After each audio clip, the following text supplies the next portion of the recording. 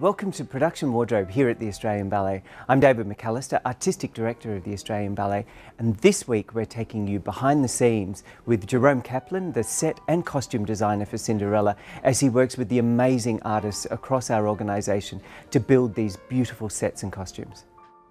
It's a long journey whenever you start a big ballet. You start talking years in advance and then many months to create the design. And then it takes the workshop many more months to produce. The inspiration of Cinderella, it's come from the music.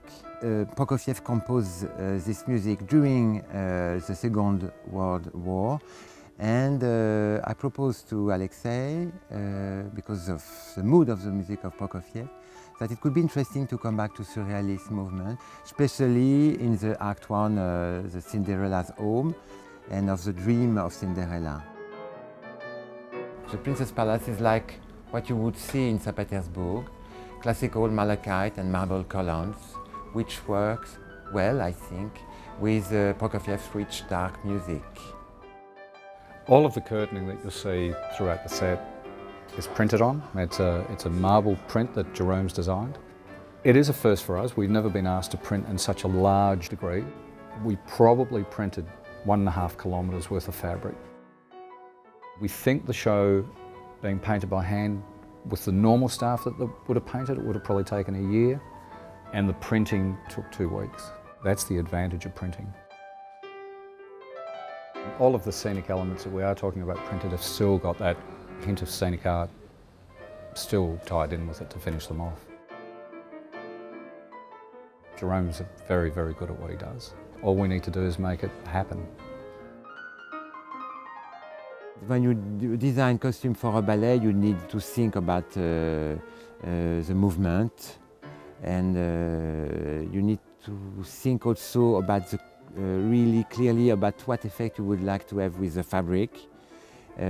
Soft fabric, heavy fabric, it depends on the character. We have contrast in different characters. The godmother will have a very thick, heavy coat, a little bit like a beggar. Whereas in contrast, we have a very soft dresses for the ball guest and Cinderella also.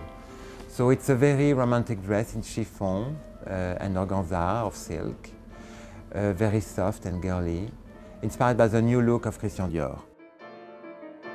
So the color palette of the costumes, when I designed to do the palace, I try to follow in the costumes the same kind of palette and colors. That's why we have a lot of pink, purple and green in the costume.